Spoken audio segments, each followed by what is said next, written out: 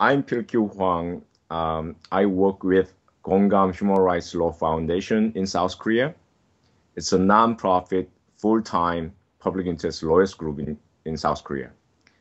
I work for the human rights of migrants, refugees, and issues concerned with Korean companies overseas, and something to do with, everything to do with international advocacy or UN advocacy. Thank you. We had recently some issues or cases or decisions by Supreme Court and UN bodies. One was the issue was concerned with undocumented migrants' right to trade union, and the Supreme Court actually made a final judgment last week, saying that undocumented migrant workers, they also have right to labor unions. And there was also issue of HIV/AIDS test for foreign language teachers from outside of Korea. And there was a decision by the Committee on Against Racial Discrimination of UN, saying that this test is violates the Convention on the Racial Discrimination. And there was also, actually this week, during this UN Human Rights Council, the Special Rapporteur on Racism actually released this report based on her mission to South Korea last year, covering a number of issues, including migrant workers, women migrants, migrant children, saying that there is a kind of prevalent xenophobia and racism in South Korea. Actually, I've been working on this the issue of migrants' rights for more than a decade, and during these years, there was an improvement, at least in terms of legal system and institution, but the perception of the public and the issue concerned with xenophobia and racial discrimination is getting momentum. So it's a more and more big problem in South Korea. And even the government, the problem is actually with the most serious problem is with the government, because they have this like 5-year plan for foreigners in South Korea. And they're saying that before, they only focused on human rights of migrants, but now they say they need a balanced approach, which means migrants themselves have problems, and I think they make it. They argue that they insist that these migrant workers have problems, and they want to address that issue during this. In their basic plan for these migrants, and even the media concerned with crimes of migrants. They are kind of doing misleading coverage of some migrant workers' crimes, and so it's a very serious problem in South Korea. Well, on the face of it, they insist that they are pursuing the multiculturalism in South Korea in this society, but the problem is, even though this xenophobia and racism is getting momentum, the government doesn't admit that there is actually racism or xenophobia in South Korea. They're saying there's some discrimination, so we're going to tackle this issue by, the spreading out this multiculturalism, but it's very nationalistic and very kind of exclusive, excluding all these migrant workers or other temporary workers from outside. Persons with disabilities and LGBTI, obviously.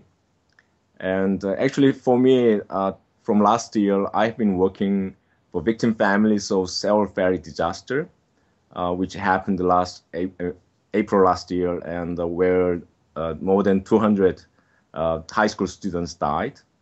And the problem is this cell ferry disaster.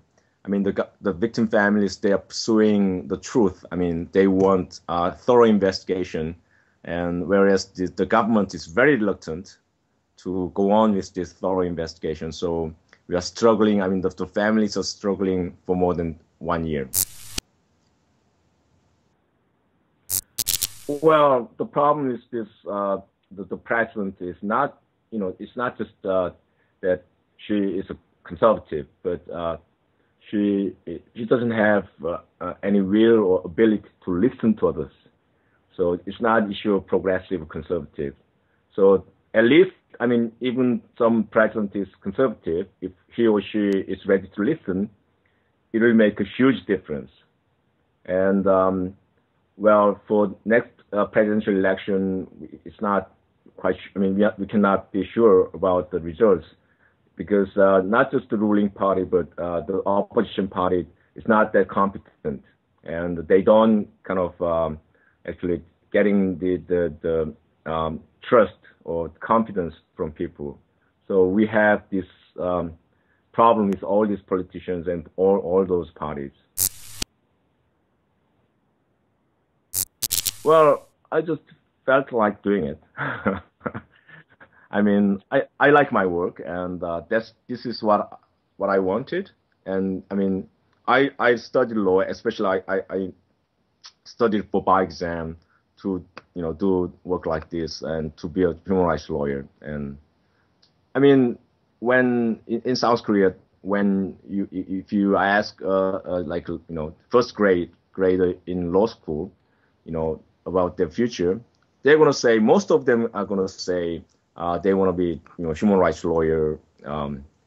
So when people ask why did you become a human rights lawyer, I say, well, that's what most law school students think, and I didn't change my mind, but others changed their minds. That's the difference.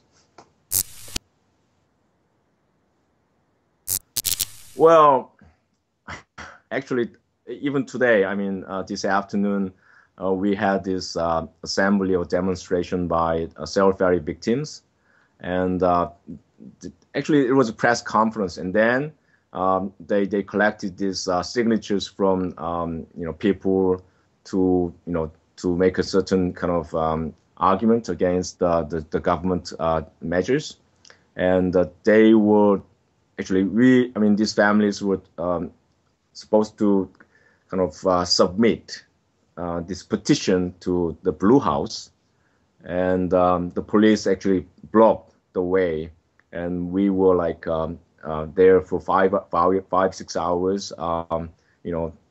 Actually, for me, actually educating these policemen that they are kind of doing this illegal blockage against these victim families, but I kind of I was shouting at these policemen. Actually, so some lawyers they were summoned by the police for their actually kind of their